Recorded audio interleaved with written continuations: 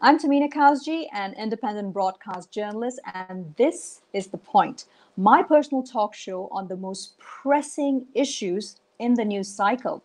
Join me as I speak to a wide range of panelists and experts in the subject matter on basically systemic issues and always looking for actionable solutions. Well, on today's episode, my focus is on domestic violence, which is the shadow pandemic during global COVID-19 lockdowns.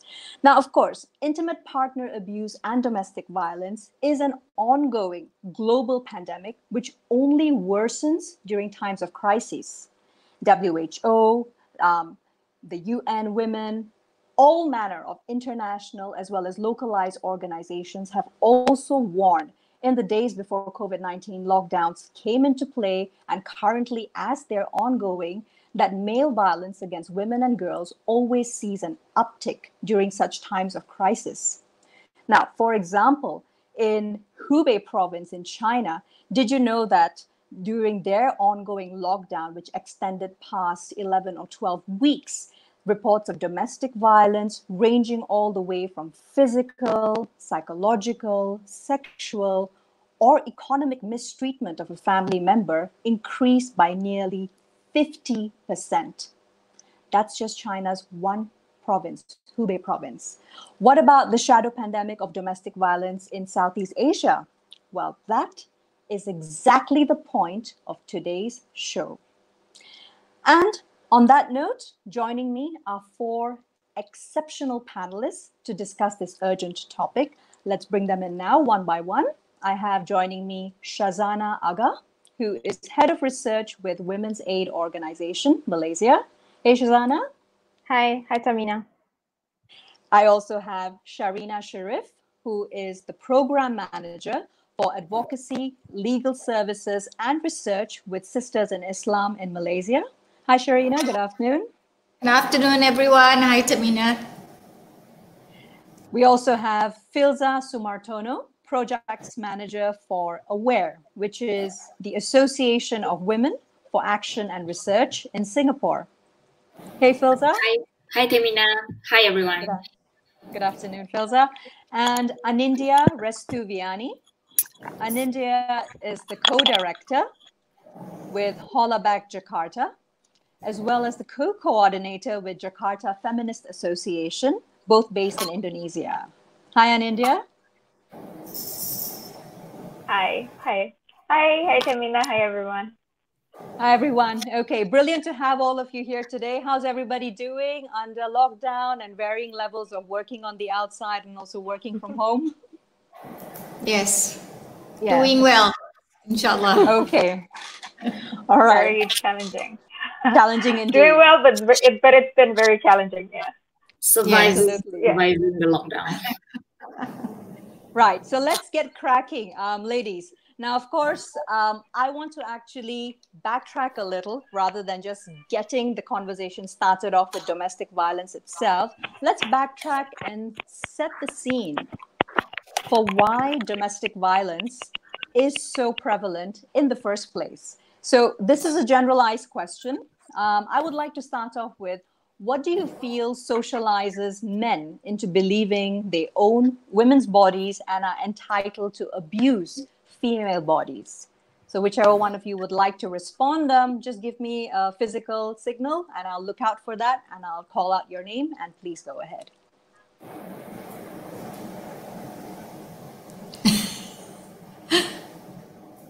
I think, okay, let me start. Sure.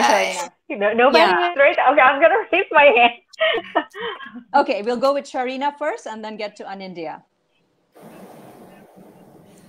Well, I think it's the, systemic patriarchy that exists in, many countries globally. And it impacts on women's empowerment in many ways, in terms of their self-determination, as well as in terms of their economic conditions. Women are less educated.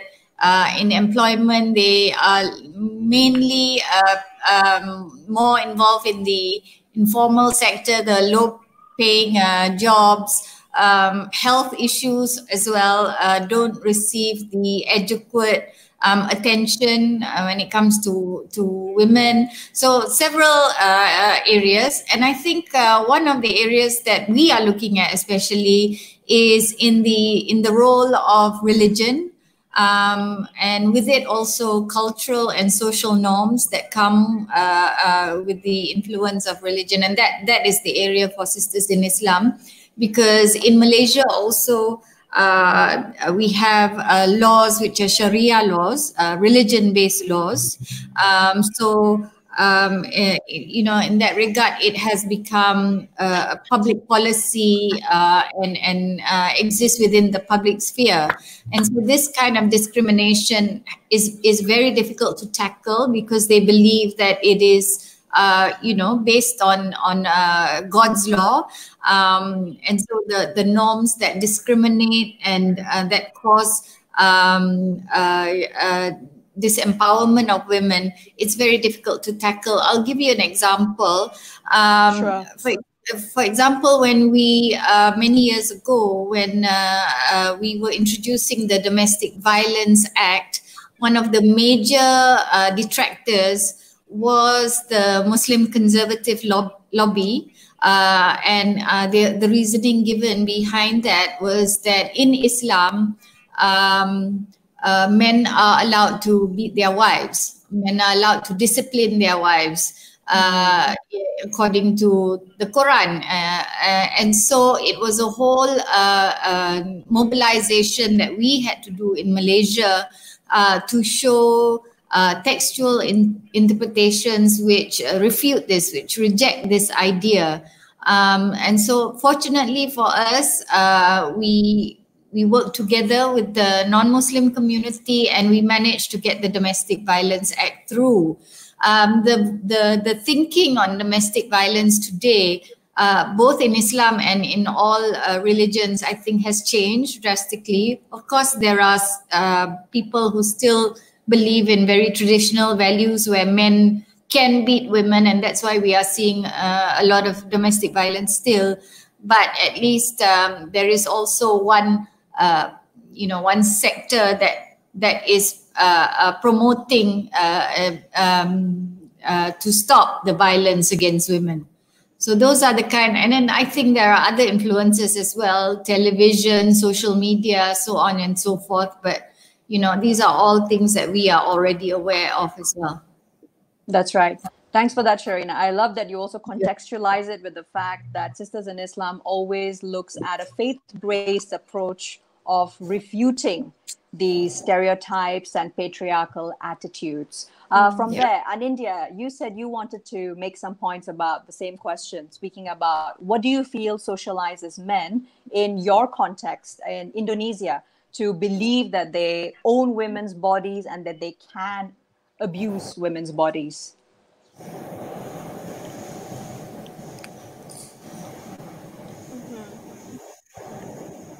I felt like this kind of issue is definitely not just happened in Indonesia or in Southeast Asia in particular, but I agree with the previous statement saying about this is about patriarchal culture, this is about the systemic, discrimination that basically being taught in our society for a very long time. It's definitely contribution from religion and also the cultural that has been growing in our society for a very long time as well.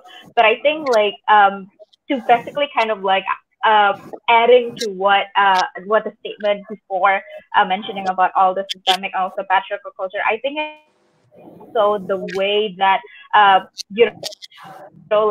lot of normalization that basically keeps nurturing this kind of behavior. In Holleback Jakarta itself, we are focusing on harassment that happen that most of the time being very normalized, like a street harassment or harassment in public space. That a lot of it's a joke. It's something that people think that is funny, but apparently if we if we look at this kind of issue deeper, it's basically like the beginning of everything that kind of like, compiled into something bigger and bigger and bigger. The more people normalize, like a little or petty behavior, and that's how men think that it's okay to kind of like escalate to other issue. And because of this normalization that actually, for me, it actually came from a very specific and stereotyping gender role that it came to women, and also create this normalization. And at the end, when there's like a lot of stereotypes, there's a lot of comes to a lot of victim blaming itself at the end of the day, when we are basically facing a woman being abused and stuff like that. So yeah, I just wanted to add on. Yeah, absolutely. Because what starts out on the streets, you can only imagine how it escalates, whereby entire populations in all our cities are currently under lockdown, and everything becomes confined within the four walls of a home. Filza, did you have anything to contribute to that from a Singaporean perspective? What do you feel actually involves the socializing of men in Singaporean society that also makes it prevalent in Singapore?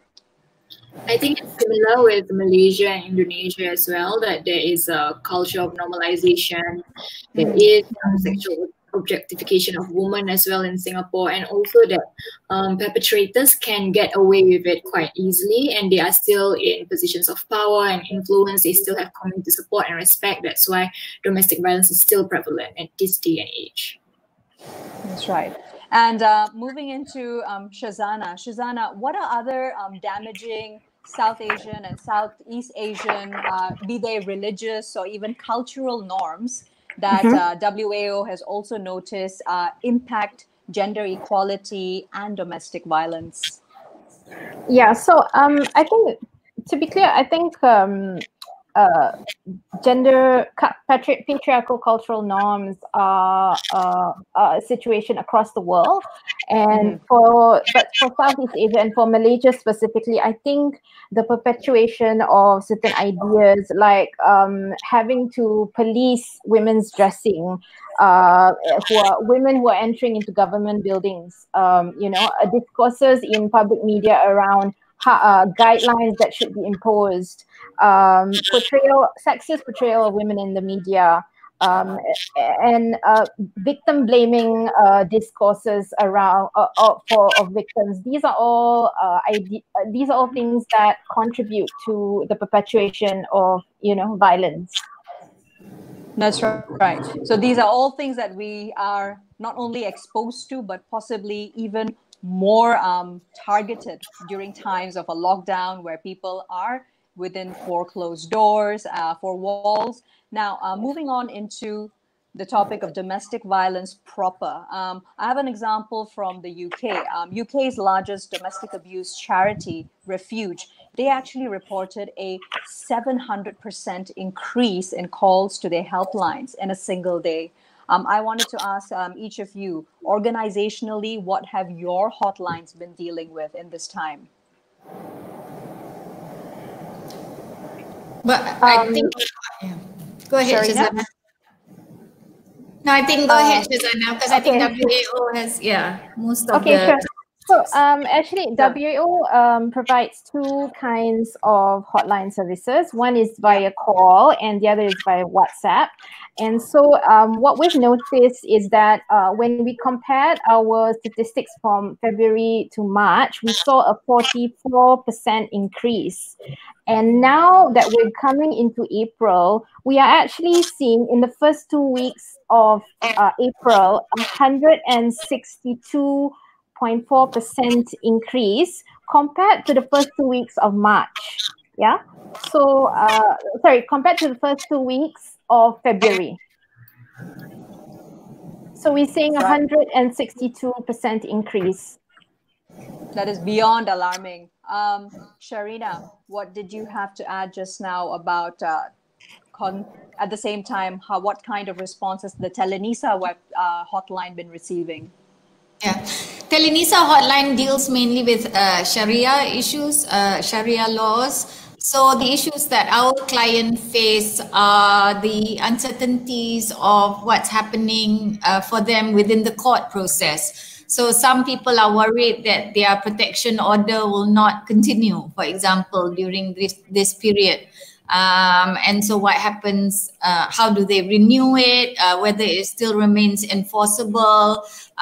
Some people are concerned because, their divorce proceedings are not going through and they don't know what's going to happen next. Other issues that keep rising are, for example, maintenance, because obviously, everybody is facing financial constraints. And what we're finding is that a lot of women don't necessarily have even bank accounts, so online transfers might be difficult for some women. So even in order to receive money, it's difficult for them. These are all situations that we never thought about. So because physical delivery of cash is no longer possible, and therefore it's an issue of survival for a lot of these women as well. So it's more these kind of issues, but obviously I think domestic violence is even more serious, intense in this situation. And actually in the first week or so, we didn't receive so many calls. And we were very, very alarmed about that, because we were worried that women could not reach out, could not get the help that they want. And I think even though the statistics have risen very drastically in April, I think there are still many women trapped in their situation of not being able to seek help when they need it. That's right. Anindya, I wanted to ask you, what's the scenario with Holabek Jakarta that's currently now coordinating with Jakarta Feminist Collective, also to reach women on the ground? Your lockdown has not been going on for as long as in Malaysia or Singapore circuit breaker. What's the scenario? What do marginalized and at-risk women need most at this point in time? So to begin with, actually, like the rate of domestic violence in Indonesia is already pretty high. So in 2019 itself, nationwide, we received 430,000 reported cases only in a year, and 80% of it actually occurred in private settings. So the lockdown or the circuit breaker, whatever the correct term is, in Jakarta itself, it started like around a month ago, even though the government just only announced it as like a mandatory thing for the past 2 weeks. But for the past from 16 March until 1st April, we partner with Upsurge Legal Aid, which is a legal aid that focuses on violence against women and also women who's facing legal issue. We received around 56 cases reported, which is like it's around a week of the lockdown itself. So saying those numbers is actually we're looking at the scenario where it actually increased 3 times higher than the regular reporting cases that came in to us, and also the legal aid itself. So that's based on that issue itself. We are also looking at the pattern, because like usually this victim of domestic violence, like when they need to flee their house, we usually refer it to basically like a woman and children department in each region that basically kind of like providing them with safe house, because we don't have safe house, and Upsurge Legal Aid also doesn't have safe house. So we're referring to basically the government safe house. But due to the pandemic itself, the safe house are closed. So all of the people who are already inside of this safe house are forced to basically get out of the safe house. So we basically kind of need more safe space for like all of these women who are already in the situation, and people who are starting to basically reporting to us about the situation they are having in their house. So yeah. That's right. I wanted to move into Filza, now in Singapore, what is the scenario regarding particularly shelters for domestic violence and women who have suffered this during the COVID-19 lockdown? Are the shelters still open? Are they have they reached full capacity? What's happening right now? So the shelters are still open. We haven't reached full capacity yet for crisis shelters, but we are definitely recommending that, we be prepared for an onslaught of applications for crisis shelters, because in Singapore, our homeless shelters are already at full capacity and they are scrambling to build temporary accommodations for homeless shelters. So we are saying that we really have to expect the same for crisis shelters for victims of domestic violence as well. Right. And Shazana, could you give us a picture of WAO's shelter? Has it reached full capacity? Are you struggling to find more placements for women trying to escape domestic violence currently?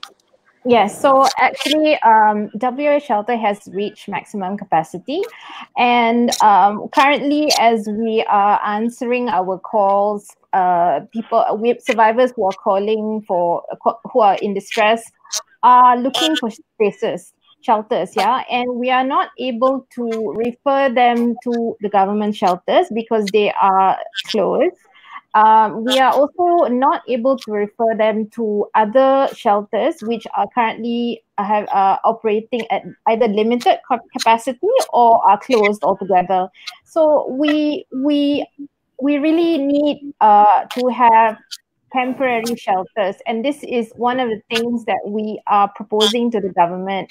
We're really asking the government to make shelters an essential service, given the as fact they should that, be. as they should be. Absolutely.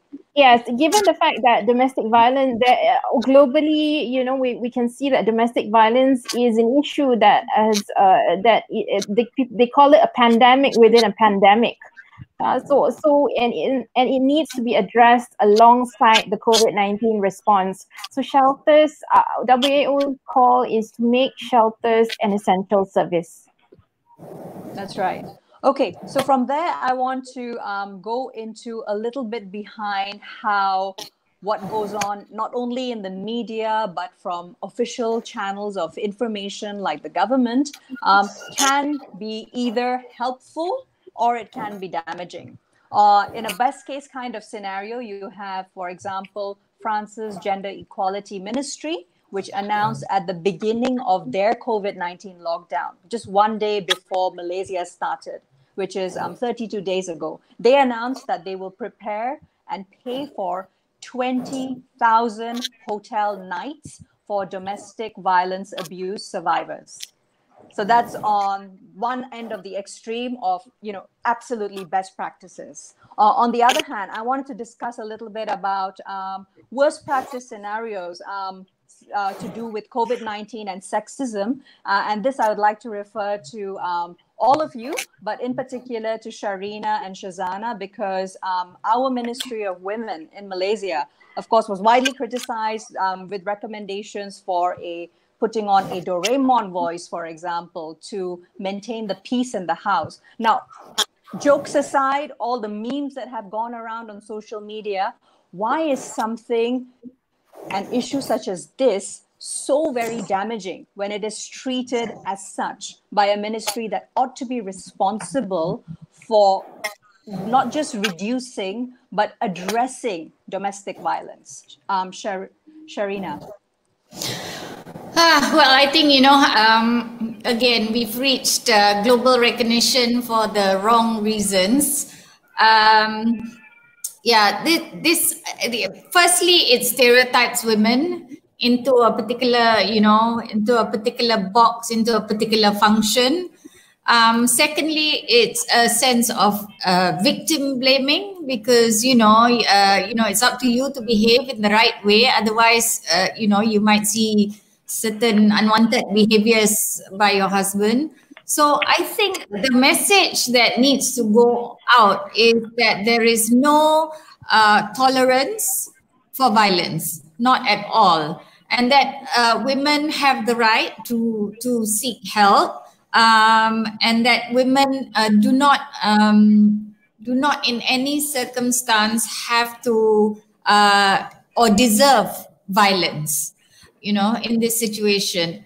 So I think that strong message has not been communicated by our minister or anyone at all within the government, and it's critical to get the the message across. The issue of domestic violence, it very much rests upon community and public support.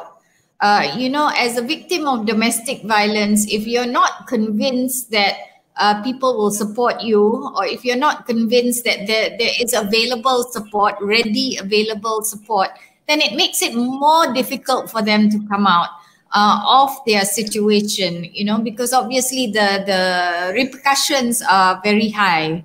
So it was very damaging. The women's groups came out very strongly against it. We did receive an apology from the minister for, the Doraemon reference. But again, we haven't received a very strong message in terms of, the police are there to help you, the social services are working, and, just following on from Shazana's statement, the shelters are open and operational. I think that is the kind of information that needs to go out very, very quickly.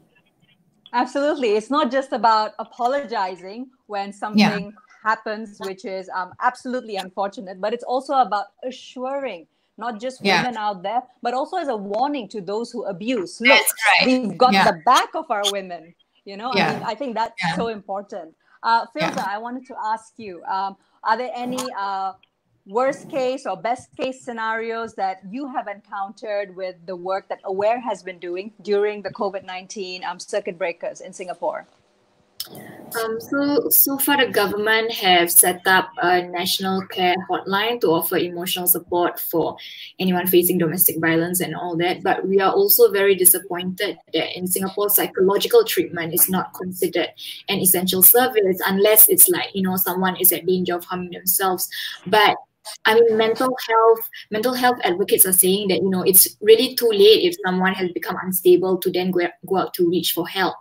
And also they say that mental health services can be done remotely, but a lot of psychologists are saying that a lot of their clients may not have suitable environments to have telecounseling sessions or teleconference sessions, especially if they have family violence occurring in the place where they are staying. So not having psychological treatment as an essential service is a great disappointment to us as well. Understood. Shazana, your perspectives on any of the best case scenarios that we have in Malaysia, perhaps?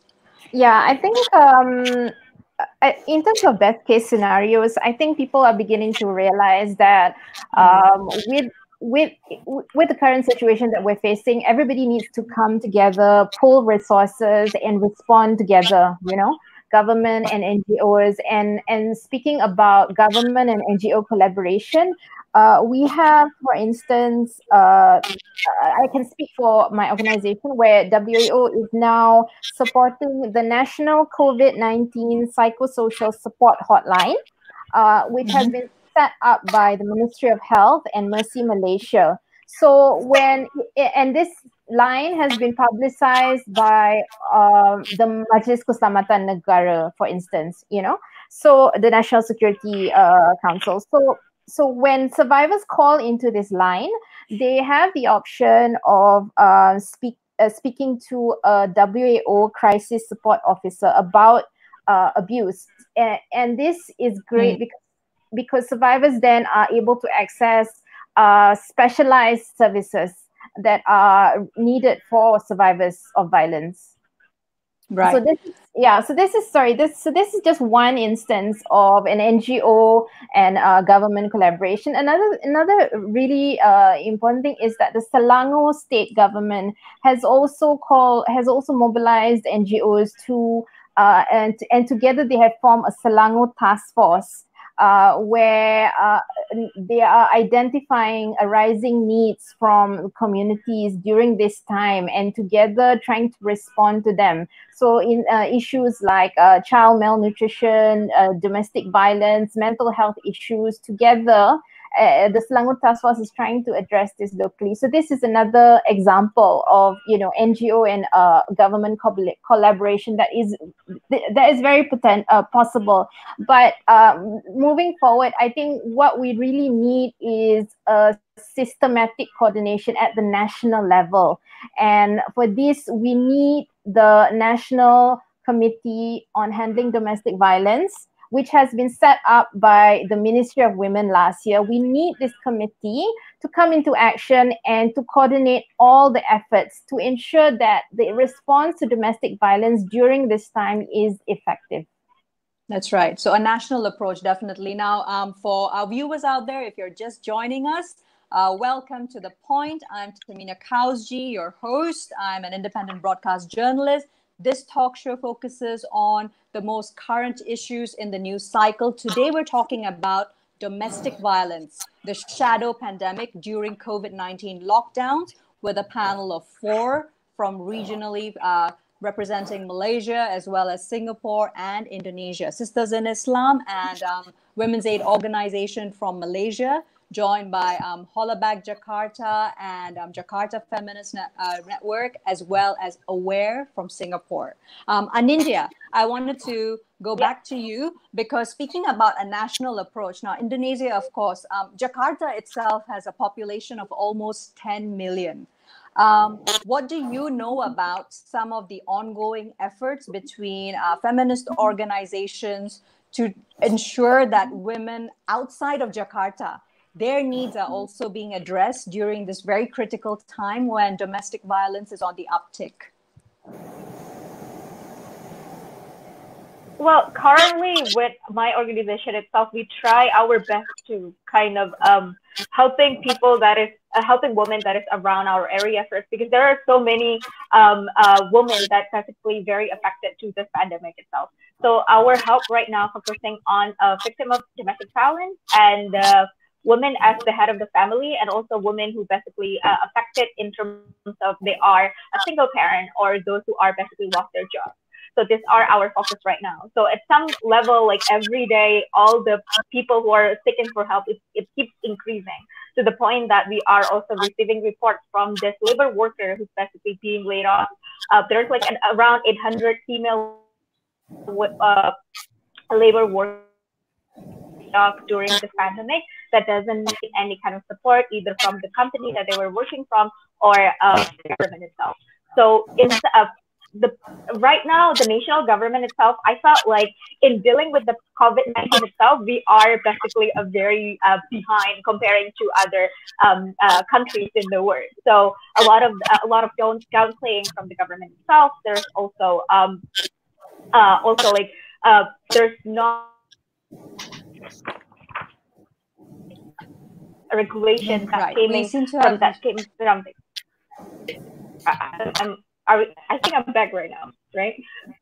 Yes, you're back. Yeah, so I think like there's a lot of So the way that the government was basically dealing with the pandemic itself is basically we are way behind comparing to other countries in the world. So I felt like a lot of time the government is still downplaying the virus itself. So that's why we do not have a very good systemic way in order for us to deal with the pandemic. And moreover, dealing with the pandemic shadow itself is on the issue of domestic violence.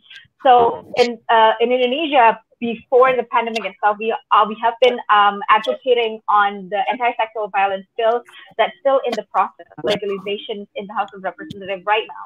So currently, in terms of we are dealing with domestic violence nationwide, we do not have enough or adequate law to basically able to prosecute the perpetrators or to protect the victim itself. So outside of Jakarta right now, we are working with, we call it Forum Pengada Layanan, or the service provider. Basically, this is a network of a lot of legal aid, a lot of community, and also like a CSO that focuses on the issue of violence against women. So we are working with them to ensure that there are people outside of Jakarta that probably need help that we cannot be there. We cannot immediately help them, because like even in Jakarta and around Greater Jakarta itself, the number is very overwhelming.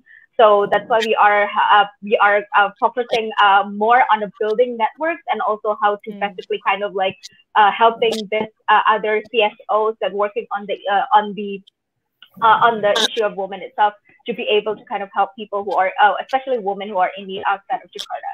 So, yeah. That's right. Thanks, Anindya. From there, I'd like to move to Filza. Filza, now speaking about working from home, which is also a social reality for many of us right now, but how can working from home scenarios also increase or worsen domestic violence during COVID-19 lockdowns? Has AWARE been in touch with or worked with any cases where it was actually work from home scenarios that led to an uptick in domestic violence in Singapore? Yes, definitely work from home does contribute to an uptick in domestic violence, especially because in Singapore, for some of our schools are now remote learning as well. We have home-based learning. So in Singapore, we have this issue of overcrowding. Yes, there is an issue of overcrowding in migrant dormitories, but we also have it in the community as well, where we have small rental apartments, and apartments in Singapore are not big. As you know, it's only getting smaller. So our public rental apartments are tiny, and some families are made to share their rental flats with other families, or like single persons are made to share with other single persons.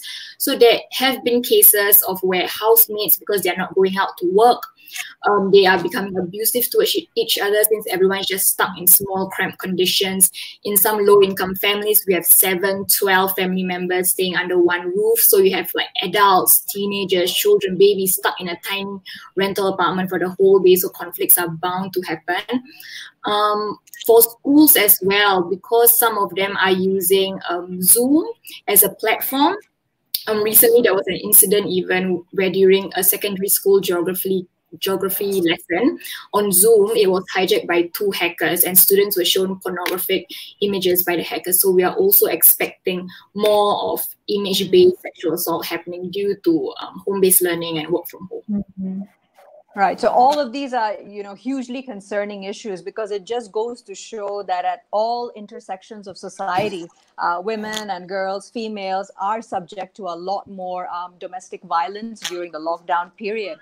From there, I wanted to move into the scenario of course, women are overall poorer than men, making less money, regardless of whether you're working in the corporate sector, but particularly for underprivileged women, those who work in low-paid food production work, for example, agriculture, grocery stores, daily roadside stalls. They have basically lost their entire source of income during COVID-19 lockdowns.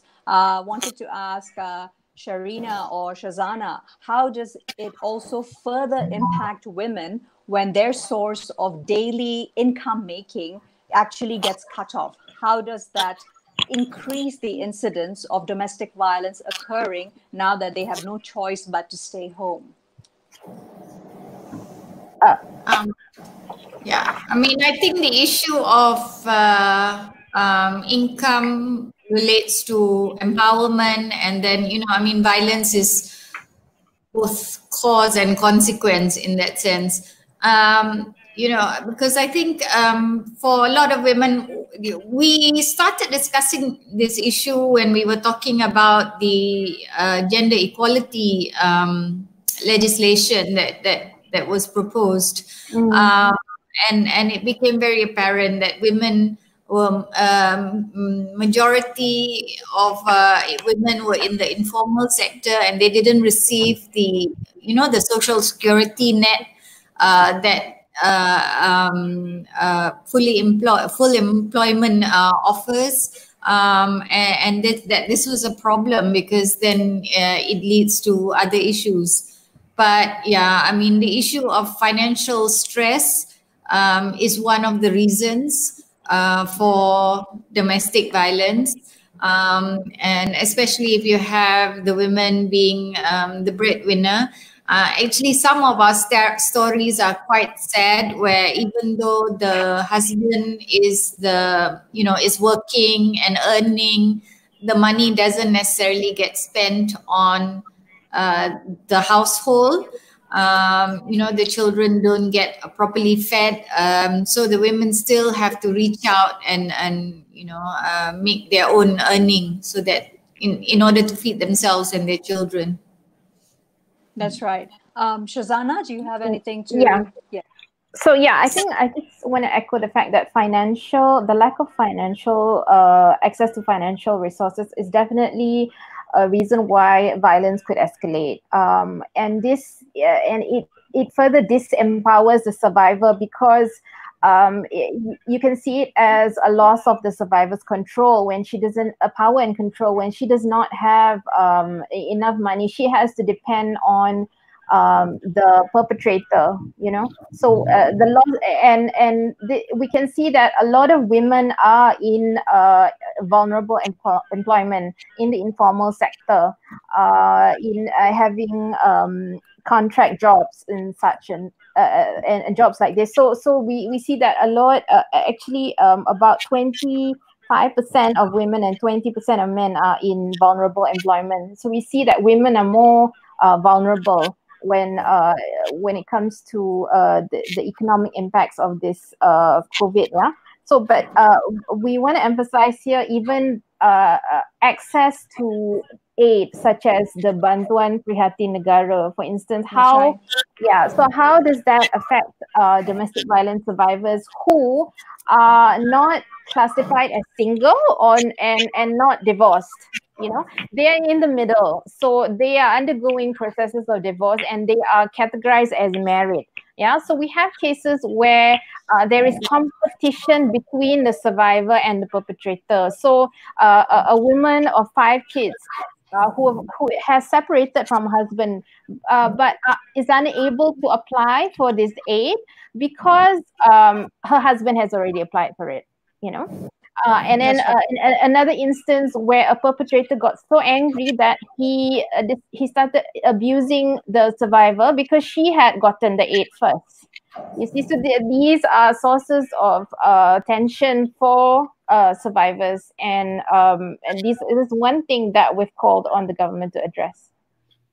Yeah, I think, Tehmina, if I can just add, Sure. The government has come up with some proposals for the B40 for the underprivileged, but I think there isn't enough data to support a more targeted economic assistance towards women. So I think generally it's not just about victims of violence, but generally women and children will be the most affected in any sort of crisis. And this is, nationwide, globally impacting women and children. And I think we haven't seen the capacity to deal with targeted issues related to gender inequality and how then to deal with economic support for that purpose.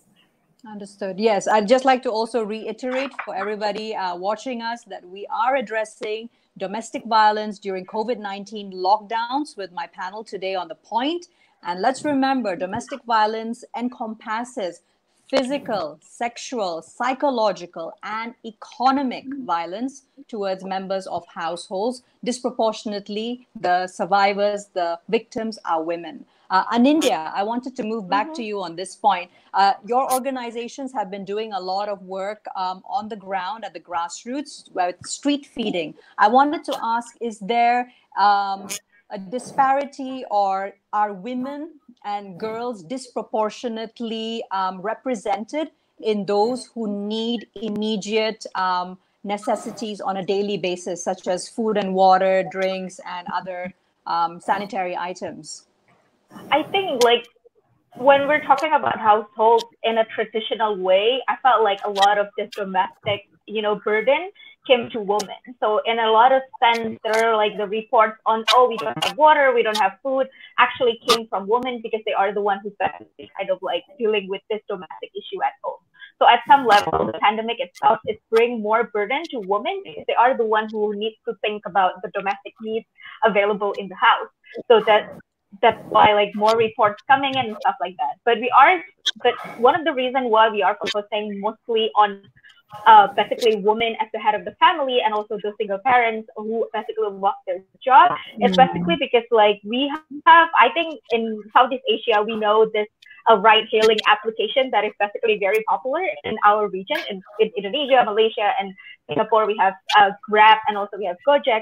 And in Indonesia, the service itself is not limited to ride-hailing services, but also we have like a massage services, we have cleaner services and stuff like that. So during the pandemic, the massage services, the cleaner services all of them are shut down, because like those services are very personal and very private. They basically go to the house and stuff like that. So in order to basically cutting the virus spreading, so they have to cut off the services itself.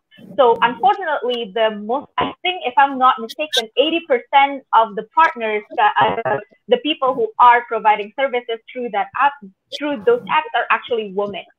So in a sense, there are a lot of women who are losing their main income because of the, like the cutting of the services itself. And in terms of the ride-hailing transportation itself, we see a lot of women who are a motorcycle driver, or like the car drivers, are actually the one who are more impacted comparing to the male drivers. Because when we were talking to this women who are also who are working in this who are working as a female driver, they mentioned that like, oh, when it comes to us, then we also have our children to be taken care of. So we cannot go out and, actually with men, like they can still go out because, for example, they have their wife taking care of the children and stuff like that. So they can go out and actually receiving help from people who are basically doing quote unquote street feeding. So it's easier for men to basically access the help that is available in a public space. But when it comes to women who are basically forced to stay at home and unable to basically go out and do the work that they were doing, that we basically we are the one who's trying to reach out to them and saying like, oh, we provide help for you and stuff like that.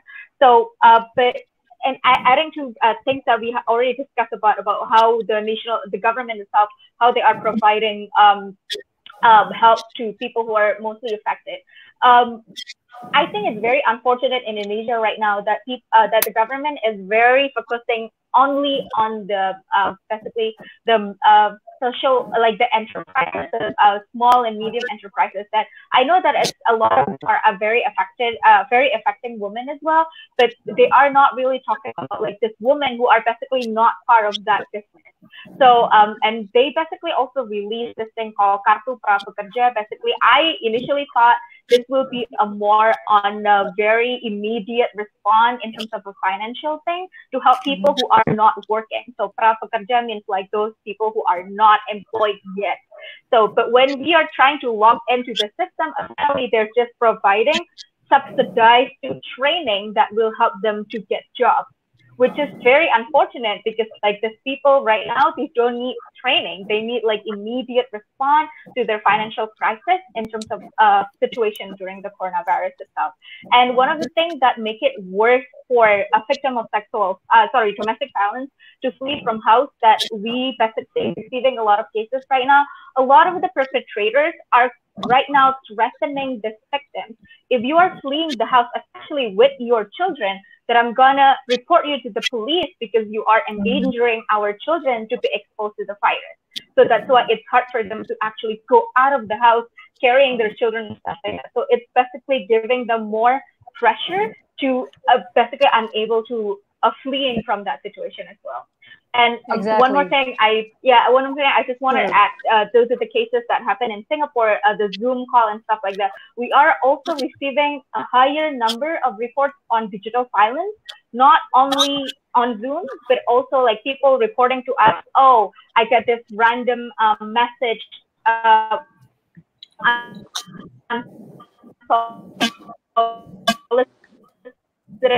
private organ, for example.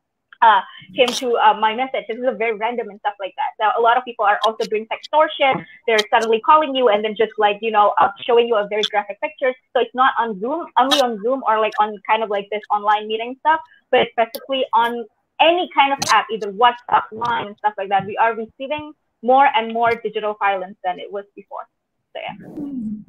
That's right. So there's so many intersections and layers to how the COVID-19 pandemic is actually being weaponized, either intentionally or unintentionally, against vulnerable women in domestic violence situations. Now, I hear that we've got at least one question waiting on the line. Let's bring in that question as we move towards wrapping up the discussion. So this is a question from Akmal Zulkifli. I'll just read it out for everyone as well. A line of thought regarding PSAs by the KPWKM, which is Malaysia's Ministry of Women, Family, Community Development.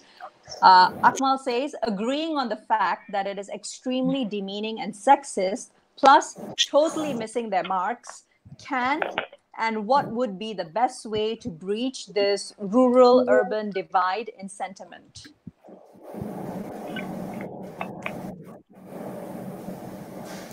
Right. So perhaps Sharina or Shazana, do you have any perspectives? Is this about a rural-urban divide in sentiment when it comes to the so-called Doraemon messaging of KPWKM? Or is it just the sort of messaging that should 100% just, it's non-negotiable. It should not be there. It's not about whether you're trying to address lowest common denominator. That's right. I don't think it's a rural-urban issue. And if it is, then... well, it's an issue to definitely look into further.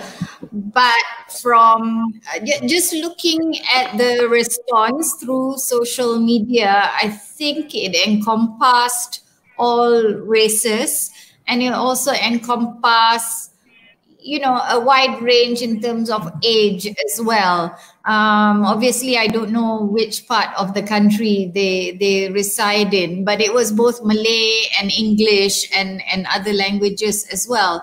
So it seemed to be quite a, you know, general section of the public that responded very seriously, criticizing what was said.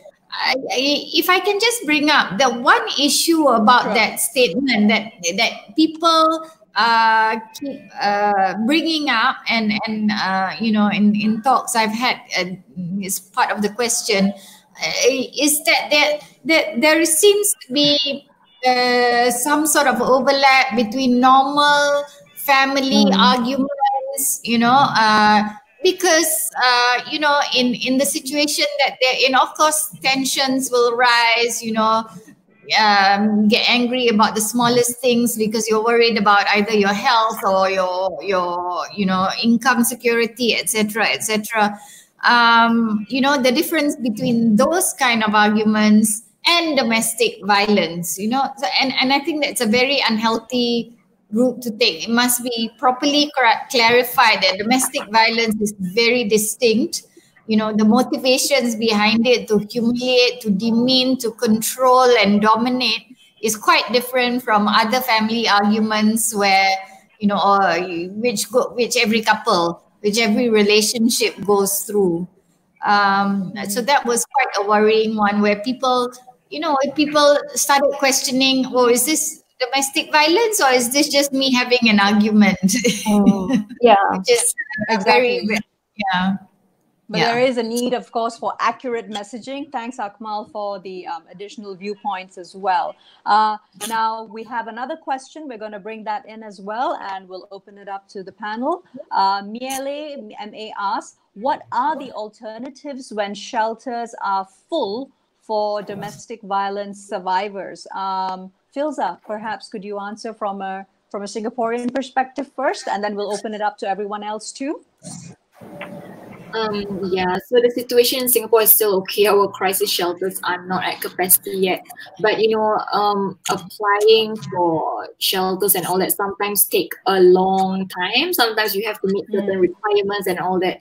The bureaucracy, the admin stuff and all that takes quite long. So what we've been seeing is that there is this thing called mutual aid spreadsheets going around in Singapore where people can put up their needs and what they require, and other people can put up their offers and what they can help out with.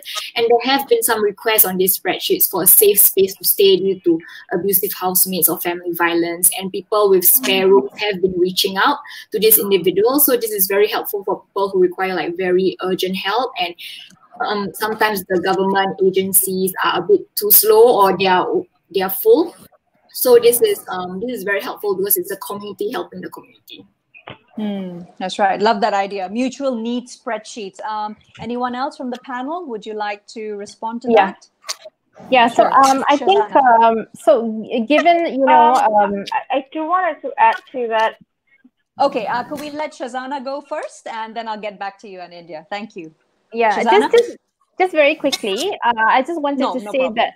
Okay, just wanted to say that I think a way forward is to look into setting up temporary shelters in hotels and motels, having this accessible for survivors currently. And I think this is something that WA is working to do together with the Selangor government to provide more survivors through more access to shelters through temporary shelters at hotels and motels.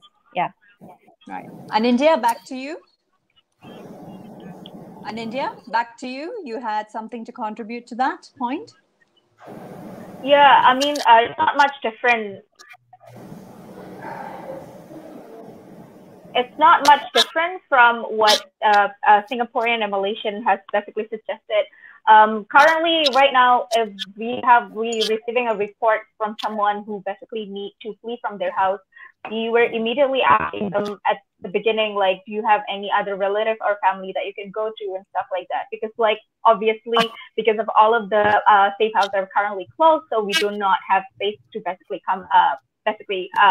accommodate them. But right now, Jakarta Feminist Association itself and also Halabik Jakarta, we are opening a donation for basically community, also community donating us basically for us to provide funds to be able for us to rent like a temporary safe house.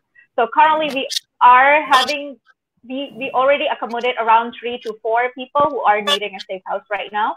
But I do think that this is a problem that is not only community that needs to work on it, but like especially the government itself, it is basically their obligation to kind of provide this temporary shelter during this pandemic. So yeah. All right. And just going through, are there any other thoughts about what are the alternatives when shelters are full for DV survivors? Yeah, Sharina, from your perspective? Sorry. Well, yeah, I think,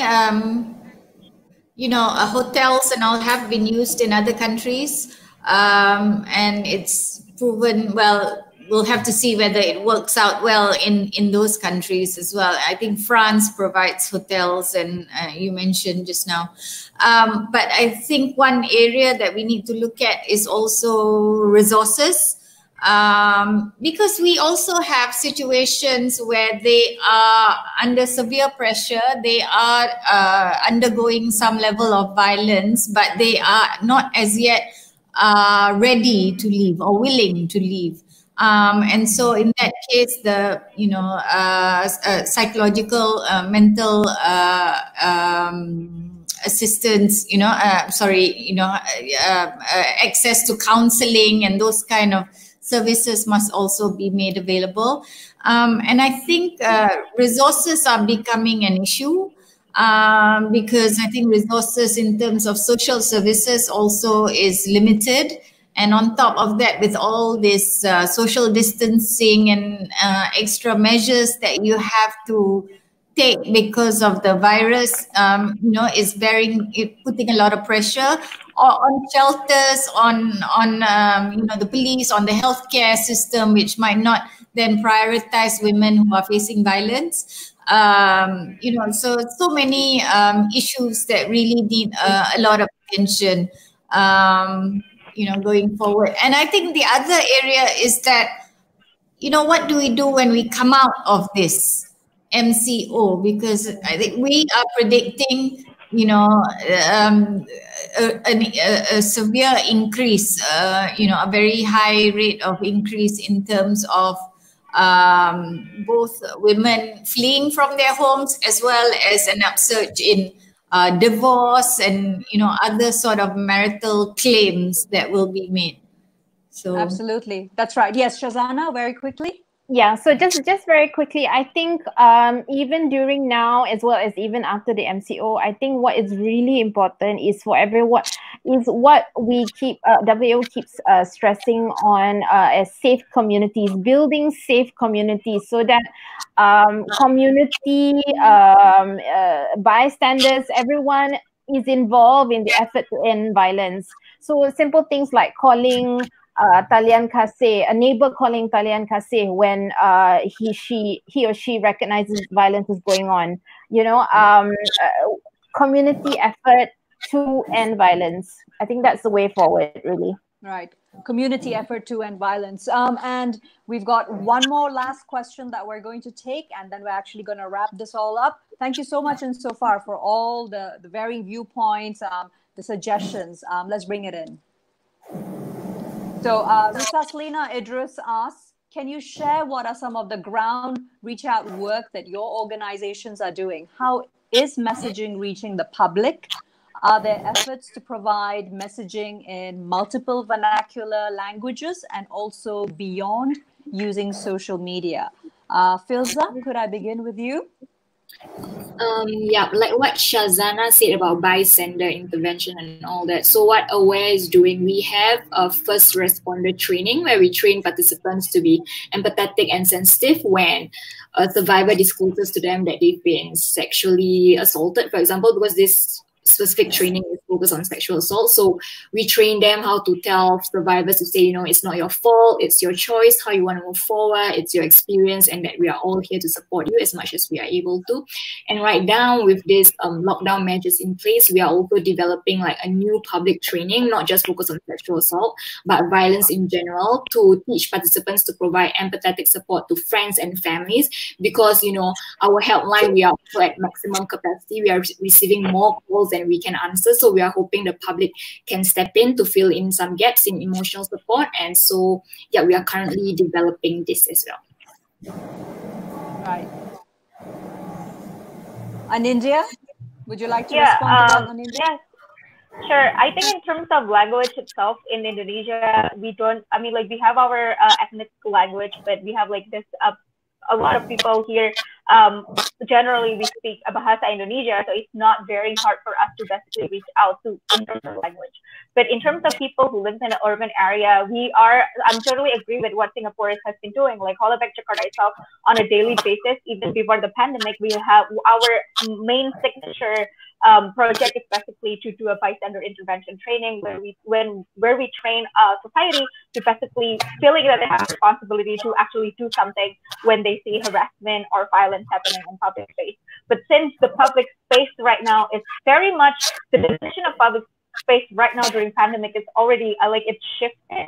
So we kind of like encourage people to at least check out on people that checking on people who they think are most vulnerable in terms of pandemic. So this is like basically how we basically trying to encourage society and community itself to basically do something to end harassment.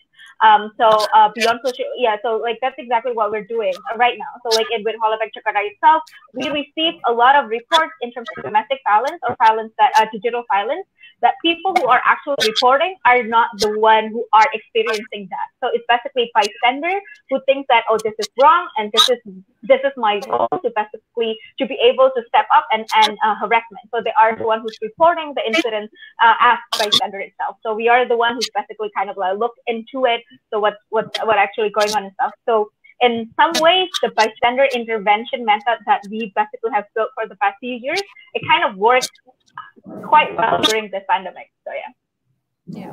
So once again, a focus on community efforts. Shazana? Yeah, so just to highlight that, I think similar to what Filza and Anindya also said, I think it's really about building local advocates, local community advocates, using local grassroots networks, you know, and by empowering such communities to respond to violence, getting them to know what exactly is violence and to differentiate first what is violence and when do you need to intervene and how do you intervene and where are the sources of help, where can they refer survivors to. These are critical points of information that WO is currently working to with the communities in Selangor as well as in other states. That's right. And Sharina, from Sisters' perspective, anything more that you would also like to be working on? Well, we have a group of stakeholders from Single Mothers Association, Single Women Association, that we interact with regularly. But social media is still one of the major platforms, you know, also because you're not allowed to move around. So that is becoming, you know, a big issue in terms of how to reach out. And I just wanted to bring that up because I think all of us are, you know, in uncertain times, and even the NGO community, the manner in which we reach out, the manner in which we can be effective is being severely challenged. You know, the messaging that can go forward. Fortunately, Malaysia is a country where the, you know, access to internet is very high. But at the same time, I think in cases of violence, for example, these women might not even have access to their phone. So this is a real challenge, something that we need to think about for the long term, because, you know, these kind of lockdowns, this might not be the only time that we face it. That's right. So there's always, of course, pockets and intersections of those women in particular who cannot access all the standard accessibility that there is made through social media. Internet definitely comes into focus as a human right, not even just women's rights. All right. So on that note, thank you all so much. We've come to the end of this panel discussion. We've got another comment from a couple of panelists just saying that, you know, there was a conversation about one more thing, the potential rural-urban sentiment gap or divide when it comes to understanding the role of women in the household, with a good friend recently. And Akmal says she was thinking the women's ministry is still stuck here, meaning in Malaysia, with old line of thinking regarding role of women. Unfortunate as it is. Apologies, my question was truncated earlier. Was very excited to type the queue. Shout out to my friend Shazana. Woohoo! Okay. All right. So I think it also starts with all of us, women's organizations in particular, like each one of yours, continuing the work to not only address the emergency during COVID-19, but further educating all the way from government, ministries, and even the average everyday citizen as well. Thank you all so much for joining us. We'll just keep you in the background in the broadcast studio. We are, of course, now playing all the visuals that we have for the various helplines represented by each of the organizations that took the time to be a part of our panel today on The Point. We're playing it from, of course, Women's Aid Organization. This one currently is for Aware in Singapore, together with, of course, Sisters in Islam, as well as Hollaback and Jakarta Feminists Hotline, which is just as a scroll by on the screen itself. Thank you all once again. Thank you. Thank you for having us. Thank you. Thank you. Not at all. Such a pleasure. Thank you so much. Talk to you shortly. Bye-bye. Bye-bye. Talk to you shortly. Right. So the World Health Organization has said unequivocally that 1 in 3 women during their lifetime will face physical or sexual violence, mostly via an intimate partner. The epidemic of violence against women, domestic violence in particular, is always an ongoing pandemic. It only gets further exacerbated during an extraordinary global situation like COVID-19. Let's never forget that, and let's also remember, as the remarks made by all the panelists throughout the duration of the panel, community donations, community help, such as temporary shelters, building safe communities, and all of this hinging with government obligations to provide for women and girls in crisis due to violence is something which should become not only essential, but necessary as part of everyday life, not just during a pandemic. Now, for some, lockdowns are tedious, boring, and restrictive, but for those living under domestic violence, it is a matter of survival. And let's always remember, domestic violence encompasses physical, sexual, psychological, and economic violence against a member of the household, disproportionately a woman receiving it from a man. Thank you so much for joining me here on this episode of The Point. I'm Tehmina Kaoosji. It's been a pleasure having you as part of the show and also as our audience, sending us in all these really valuable and spot-on questions. So until next time, stay safe, stay home, stay informed. We'll play for you as well as leave in the comments the hotlines once again for all the fantastic women's organizations we spoke to today. Take care. I'll see you again next round.